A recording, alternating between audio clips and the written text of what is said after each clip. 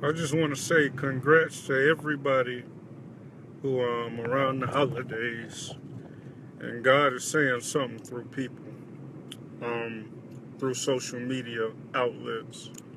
A lot of people this year are getting married in numbers I have never, within my 7 years, 6 years of social media, seen so many men stand up and tie the knot. So many men stand up and say, hey, I'm tired of playing these games. I just want to settle down and get married.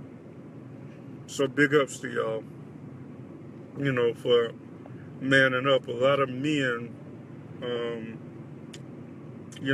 don't take heed, uh, don't have the heart in order to marry these women who want to be married.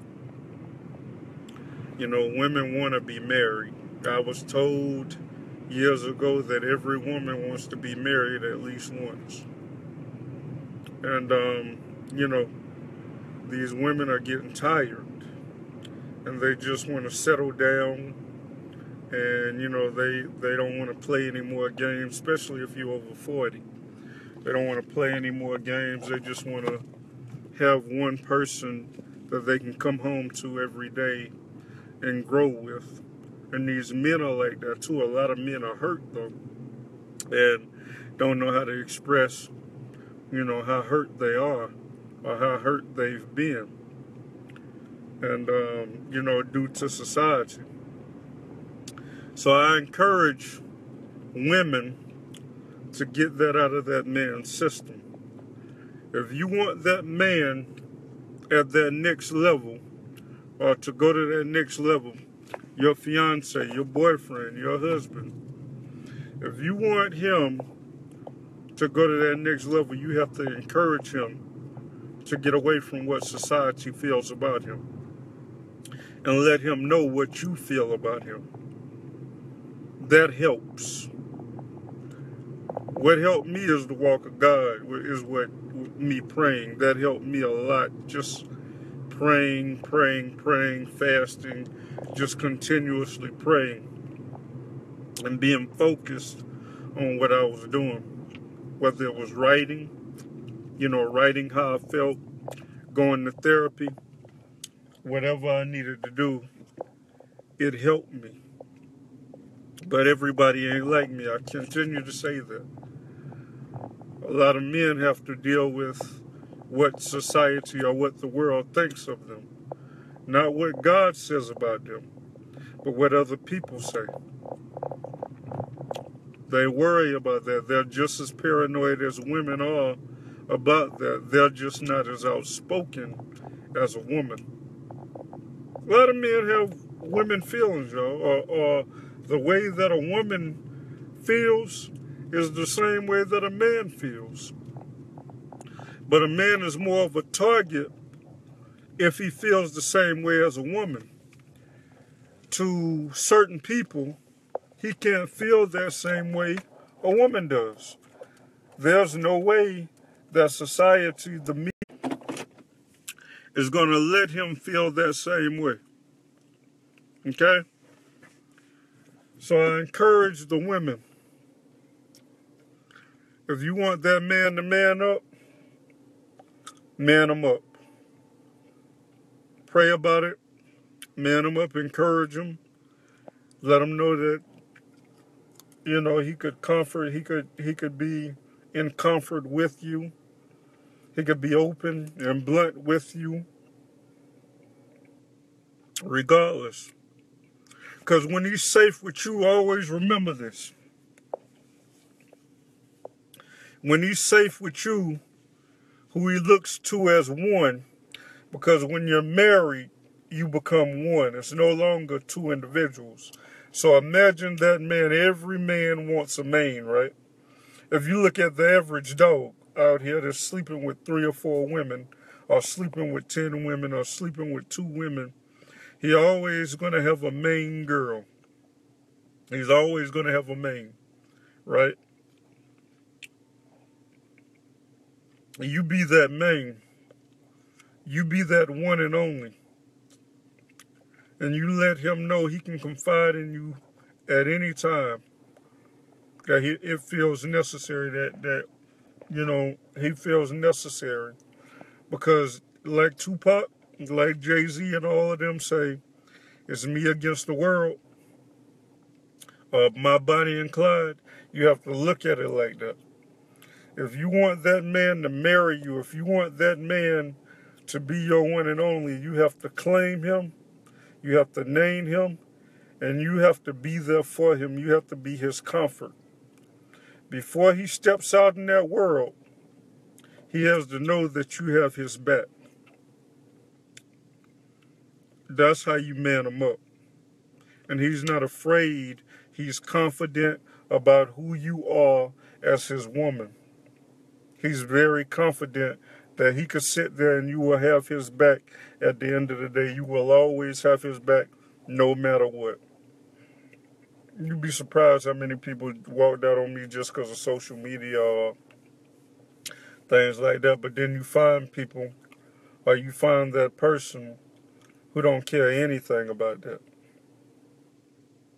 And you can confide in them and they'll have your back 100%, regardless of how much of a fool you act, regardless of, what people may think about you out in the open. They will always have your back.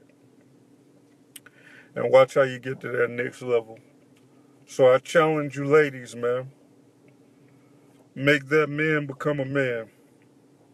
I know it's hard. I know a lot of y'all picture that daddy to, him to be like your daddy. But I could never be like somebody else's daddy. I could only be me. Take me as I am. But you can build me from where I'm at. It takes a lot of patience to deal with somebody like me. So imagine you dealing with somebody that's not like me. It don't take as much patience. So always remember that. Have that man to be confident and be able to deal with the world. What up, Reese? I got you. I got your back. Jeffrey, I got you. Yeah, you're right. It's all about commitment. That one person. One person. That's all you need is one person within your life. And you'll see how far you go. There's too many games out here, but I just wanted to congratulate everybody that's, tying the knot, that took their time. They could have bought so many more gifts than a wedding ring to get down on their knees and say, will you marry me? And I hope y'all are very appreciative of that. Even when you go through hard times in your marriage, you'll always remember that time that person went out of their way, that dude went out of his way to get down on his knees and say, will you marry me? That's what it's all about. So big ups to the men, man. Women, please be that man's comfort zone. If he can confide in you, he can confide in the world. You ain't got to worry about, what somebody thinks. Because it ain't about what somebody else thinks about who you dating. It's about what you think. All right. Just wanted to talk to y'all. Spend time with you a little bit. Thanks for chiming in. Connie, how you doing? How you feeling? If you're still on here, how are you feeling? You let me know how you feeling. If you need anything, Connie was real sick for a minute. So, we got to keep her in prayers. Hope she's doing good. I don't know whether she's still on here or not. While I was talking and I was in my zone. But I'm just happy for, these people that are standing up, being engaged. It don't take you 5 years or 10 years to shack with somebody to see whether you're going to marry them or not. Because if you look at it, if you shack with them after 2 years and you don't get married, then it comes 3, then it comes 4, then it becomes 5, then it becomes 6. And all it is you're miserable being with that same person every day. you have a vision that you want to be married. They don't, because they're comfortable with being in that comfort zone of shacking up with you. So they feel that they don't have to marry you. They feel that they really don't have to marry you because they're married already.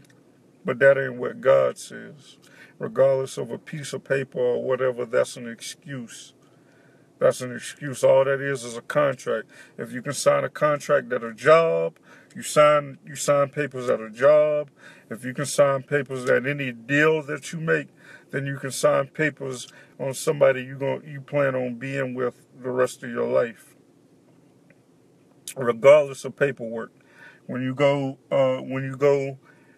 scan these credit cards or scan your debit card or whatever, and you don't have a picture ID, you got to sign your name. So anywhere you got to sign your name these days, that is a heavy excuse of not being married, but you shacking, staying with the same person every day, waking up with that same person. Your children are seeing you living with that same person, shacking up with them. If you're man enough or you're woman enough to shack, you're man or woman enough to get married. So I see why it's easier for people to deny God or say so many things about Jesus, because basically they don't want to get out of their sin, so they want to convince other people regardless, and other people have to call them out on their sin. If you can spend the night with that woman or that man each and every day, if you can spend the night with them and wake up with them, and have your clothes in their house, have your toothbrush in their house, have your name signed to the house, all of these things, then you can marry them.